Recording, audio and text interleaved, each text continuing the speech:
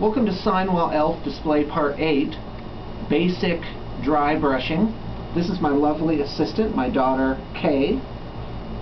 And let's get started. So I take my brush, if you'll go ahead and come on in and look a little closer here. I take my brush and I saturate the bristles, moving it around in a circular motion as I do so. Then I do the opposite effect, even like the broad way. I'm just trying to get all the glops off. Then I like to de-glop like this. See all those little spots coming off? Those are glops that were hiding in the bristles.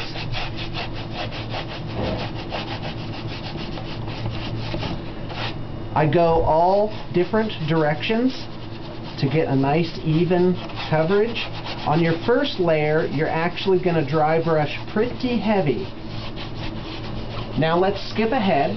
Even though this isn't completely dry, I want to show you all the stages at once. Now I'm going to take a lighter brown, and not much lighter, mind you. I'm just going to add a little cream color to what I already have. Mix it in. Dry brush it. De-glop it. And then I'm going to go on lighter and just provide some nice natural sort of variation.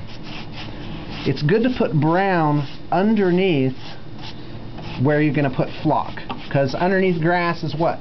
Well, it's not green, it's brown. It's mud and whatnot. So the fact that this is going to be flocked almost entirely, really, that's probably all the more variation that we need on that. Hey, let's do some gray. So I'll wet my brush and just set it there. That way it's not completely wet and it's also not completely dry.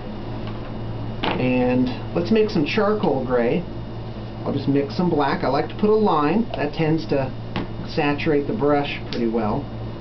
Once again, I'm just out of charcoal gray, so I'm hand mixing it. Charcoal gray is almost a pure black.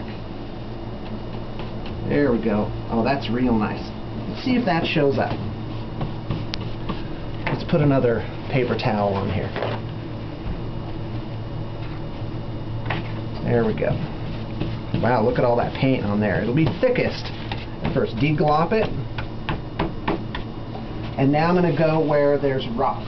And I'm going to put on a pretty heavy dry brush on them. In fact, you can't really even see that. So let's try and get it lighter.